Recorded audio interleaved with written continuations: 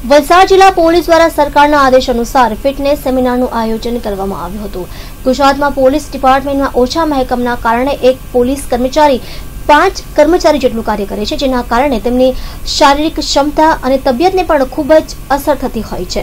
આ બધી બાબતોને ધ્યાનમાં રાખી વલસાડ પોલીસ દ્વારા પોલીસ કર્મચારીઓ માટે ફિટનેસ સેમિનાર રાખવામાં આવ્યો હતો, જેમાં વલસાડના જાણીતા ડોક્ટર બિનિતા પટેલ દ્વારા પોલીસ સ્ટાફને કેવા પ્રકારની લાઇફસ્ટાઇલ અપનાવવી અને કયા પ્રકારનું ભોજન લેવું તે બાબતે માર્ગદર્શન આપવામાં આવ્યું હતું। મોસંબી, સંતરા, પાઇનેપલ, પપૈયો, અત્યારે તો કીવી ને આપણે ત્યાં હોય છે અમુક રીતનું પ્રોટીન, ફેટ દરેક વસ્તુ મિલ્કમાંથી મળતી હોય છે, તો તમારે એ વસ્તુ લેવી જ જોઈએ। બીજું સૌથી પહેલા તો ફૂડ જેમાં તમારે લેવાનું છે સવારના breakfast should be with full of fruits, salad અને જે કંઈ તમે હમણાં ખાઈ રહ્યા છો તે person your body and fitness is also your responsibility. એટલે એની માટે તમારે પ્રોપર ફૂડ મેનેજમેન્ટ કરવું, રાઈટ। અને આ બધી વી પીપલ આર રિસ્પોન્સિબલ પીપલ અને as far as police staff is હોવું જોઈએ એમ વજન માટે પણ અમુક માપદંડ આપેલા છે। एक्चुअली इंडियन पुलिस सर्विस माटे गवर्नमेंटना रूल्स एंड रेग्युलेशन प्रमाणे फिटनेस सेमिनार्स थवा जोईए अने चावड़ा साहेब थकी एमने आखू मने एप्रोच करीने आ प्रोग्रामनुं ऑर्गेनाइजेशन कर्युं, जेमां हेल्थ फिटनेस अने फूड मैनेजमेंट कई रीतना करवुं जोईए ए रीतनुं अमे आखो प्रोग्राम हतो अने जेनी अंदर मानसिक, शारीरिक अने सामाजिक दरेक रीतनी हेल्थने आपणे कई रीतना मैनेज करी शकीए तेनुं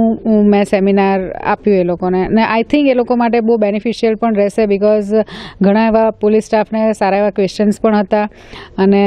हवे इम्प्लिमेंटेशन थशे तो 100% बेनिफिट रहेशे। ओछा स्टाफनी वच्चे पोलीसे खूब ज स्ट्रेसमां काम करवुं पड़तुं होय छे। पॉजिटिवली तेओ 5 माणसनुं काम एक पोलीसवाळो करतो होय छे, तेवा समये स्ट्रेसनुं लेवल खूब ज हाई छे। तो हाउ दे शुड मेंटेन, ए लोकोए शुं ध्यान राखवानी जरूर छे, एनी फूड हेबिट्स शुं होई शके। स्ट्रेस मैनेजमेंट माटे मैं ए लोकोने जणाव्युं के as far as police force is concerned A लोकोनी job हमेशा टफ ज रही है, पण positive attitude towards the society and people ए एमने सारू एवुं हेल्प आउट करी शके छे। So it is always about के पॉजिटिव एटीट्यूड एमनामां होय ने साथे साथे टाइम मैनेजमेंट अने as far as food is concerned मैं एमने जणाव्युं छे के तमे शुं खाओ छो ते वधारे महत्वनुं होय छे, કેટલું ખાવ છો તે વધારે મહત્વનું નથી હોતું। એટલે કે જે પણ ફૂડ લો એ ન્યુટ્રિશનથી ભરપૂર હોવું જોઈએ અને સાથે સાથે એવા દરેક પદાર્થો કે જે તમારા શરીરને નુકસાન કરતા હોય દરેક પદાર્થોથી આપણે દૂર રહેવું જોઈએ।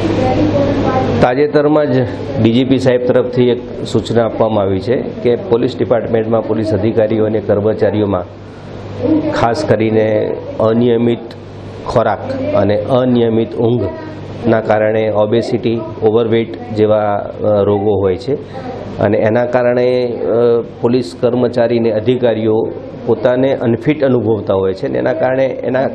વર્ક ઉપર એના આઉટપુટમાં પણ એમાં ફરક પડતો હોય છે।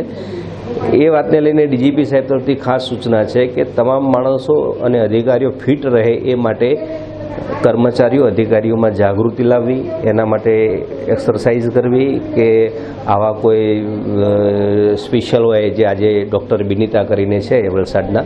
એમના તરફથી એક સેમિનાર રાખવામાં આવેલ છે કે ઓબેસિટી થવાના કારણો અને પોતાના શારીરિક ફિટ રહેવા માટે કેવા પ્રકારનું ફૂડ લેવું જોઈએ, કેવી કસરત કરવી જોઈએ એ માટે માર્ગદર્શન મળી રહે એ માટે આજે એક આ સેમિનારનું આયોજન કરવામાં આવેલ છે।